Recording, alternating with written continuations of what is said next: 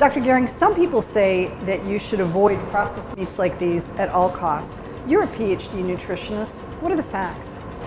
The facts are you can definitely have processed meats like these. They're really no different than any of our other meat. They fit great within a diet. They're a great source of protein. They provide iron. They provide vitamin B12. They provide all different types of nutrients that we need. So there's no reason at all that you cannot include processed meats in a normal diet. Are processed meats somehow different from red meats? It's funny that you asked that, but no, they're not.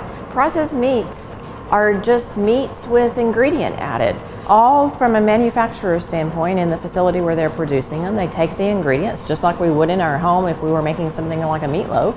They take the ingredients, they put them together, and they prepare them. So the Frankfurter that we have here is just cooked and prepared in the processing facility.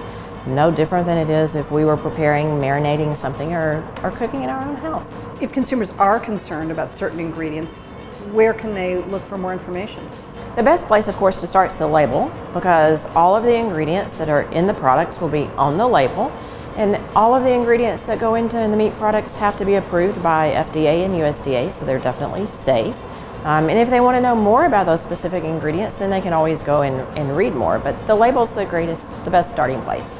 You know, sometimes we hear about these healthier diets from other parts of the world, like the Mediterranean diet. Do they avoid processed meats in the Mediterranean diet? Actually, they don't. And in fact, when we've looked at, from a USDA standpoint, looked at and compared, some of them actually consume approximately 2 times more of processed meats than we do in the United States. So what's your bottom line message for consumers? My advice to consumers about meats, including processed meats, is they fit within a balanced diet. There's no good or bad food. All foods can fit as long as you eat the food in moderation. You can have proteins, you can have, vegetables, put them all in your diet. We need a variety. So if you enjoy processed meats, put them in your diet. They can definitely fit.